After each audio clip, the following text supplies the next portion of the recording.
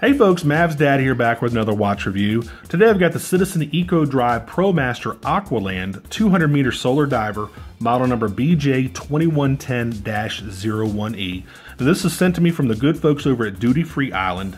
You get free worldwide shipping and no tax. They have an excellent selection of Citizen Orient and Seiko watches.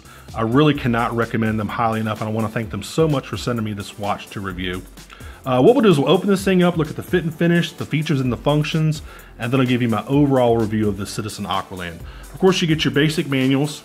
You have your instruction manual, printed in multiple different languages, pretty thick for a dive watch, and of course your standard warranty card. I don't know why I even show this stuff anymore, because y'all know what comes in these boxes. So there you go. So what we'll do is we'll open this thing up, we'll take a look at this Citizen Aqualand. And what I'll do on the left-hand side of the screen is I'll go ahead and put all the basic functions, and then we'll go more into depth about those features and functions. All right, you're looking at a 48 millimeter case, which is a little bit big for me. I'm getting a little bit more used to these larger watch styles. If they're done correctly, I don't mind them. So 48 millimeters is a little bit big for me. My sweet spot is 40 to 44 millimeters. That's just me personally. But this looks nice, so it's not a big deal. The case has a DLC coating, which is diamond-like coating. It makes the case even harder, and it also has some black ion plating around the bezel, as you can see. But this case is an absolute tank. I mean, this thing feels like it was carved out of one solid piece of stainless steel. It's got a nice weight to it. Feels really, really hefty and heavy. I like it a lot. You get a 16 millimeters thick. You have a 22 millimeter polyurethane bracelet, and I'll talk more about that a little bit later. It's 200 meters water resistant, which is 660 feet. You have your depth sensor over here at 9 o'clock. It starts reading the depth at 5 meters underwater, which is about 15 feet. And you have your water sensor. So once this goes underwater past 15 feet, it automatically goes into dive mode, which is really cool. It has a mineral crystal. You're not going to get a sapphire in this watch. You have a 24-hour display over here at 9 o'clock. You can see that sub-dial. A power reserve indicator, and I'll show you how that works here in just a second. I'm really kind of shocked that this only has a 2-month power reserve.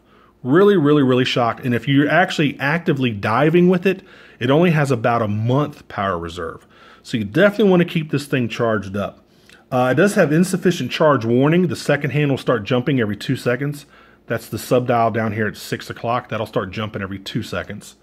It also has overcharge prevention, which all Citizen EcoDrives will. You can't overcharge this thing. It'll just stop charging itself once it realizes the cell is full, so you don't have to worry about that. It has a chronograph function, which I'll also talk about later.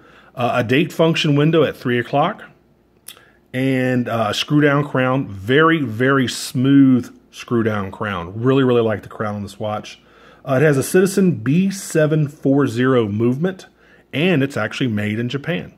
So let's talk some more about some of these other features. Again, built like a tank. I mean, God, this thing just screams of quality build. Nice and heavy. It just feels like there's absolutely no imperfections in the watch at all. I like the overall look of this watch, but it's a pretty busy dial. And with the blue and the white, it can be a little confusing what you're looking at sometimes.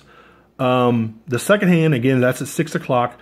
This blue hand is for dive purposes. It doesn't do any other purpose but show you battery level, and for the dive function, and for the chronograph function. And the chronograph function, it's really not very useful in my opinion. Excuse me, and I'll show you that a little bit later. The depth sensor, again, automatically knows when the watch is in water, which is right there. And then let's take a look at this thing. Let's try it on. I love this bracelet, this polyurethane bracelet. Absolutely love it.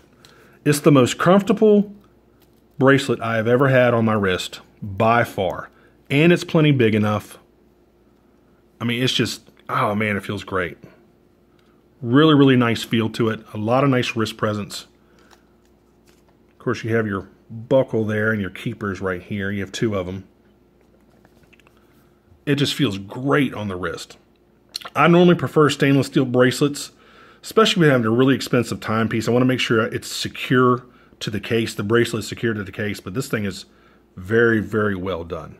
So I really, really like this bracelet. And I really don't like watches with neoprene or rubber or polyurethane bracelets normally, but Citizen did a great job on this one. Really cool. Now what we're going to do is we're going to test the lume, and I'll cut off the studio light here in just a second. Let's test the lume on this thing real quick. And actually I've tested it a little bit earlier, and I was kind of disappointed, man. I mean, compare it, again, I always compare lume to Seiko Black Monsters and just about any other Seiko dive watch. So here we go. It's not bad. Of course, that 60 is real prominent on the bezel. Excuse me. But it's just, I mean, they're just tiny little markings for the hours. The hands are real legible. I guess that's the most important part. But everything else is really, really tiny. And just that 60 has a luminescent paint on it. No other numbers around the bezel. So I'm really disappointed. I'm used to Seiko's lume. Honestly, I'm used to Seiko's Lumibrite lume. So I'm a little disappointed with the lume on this thing. You can get these over at Duty Free Island for $309. They also have a orange face version. I'll put all of those links in the description field for you. Again, can't thank Duty Free Island enough. Free worldwide shipping, no tax, a big, huge selection. Really, really great folks to work with. Let's look at the case here. Typical Seiko signed, laser etched case. Just gives you some specs about the watch. But man, this case is really, really nice. It just feels so well built and solid. Not my favorite dive watch I've reviewed, but definitely far from the worst for sure. And I'm kind of on the fence about it. I like it a little bit. I'm just not crazy about it. Let me show you the power function. You press up here at 2 o'clock. The hand goes to 12 o'clock.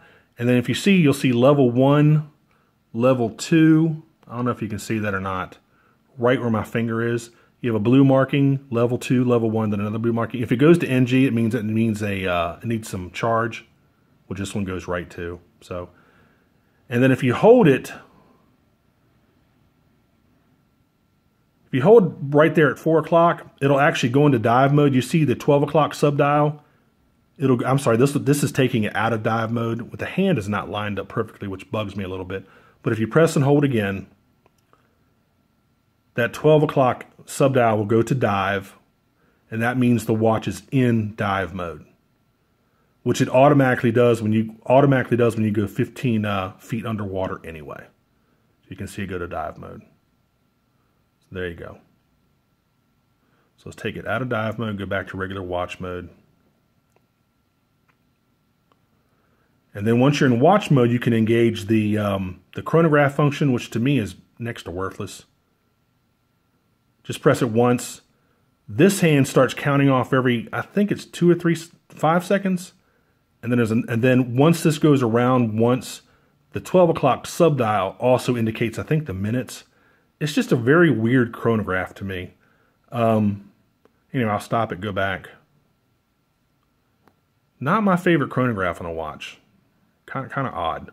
Anyway, good looking watch, I think, overall, but just not my favorite dive watch I've reviewed. But I love this bracelet. Man, I love the bracelet. You've got a signed buckle here, ProMaster with the ProMaster logo. 2 keepers. This bracelet is just really supple, feels great on the wrist.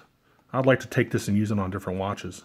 Really nice. So if you like this video, please click on like. If you want to subscribe, please do so, and I'll put a little reminder of that in the lower right-hand corner of the screen. Like I said, you can't go wrong with Duty Free Island. Free worldwide shipping, no tax, huge selection of Seiko, Citizen, and Orient watches.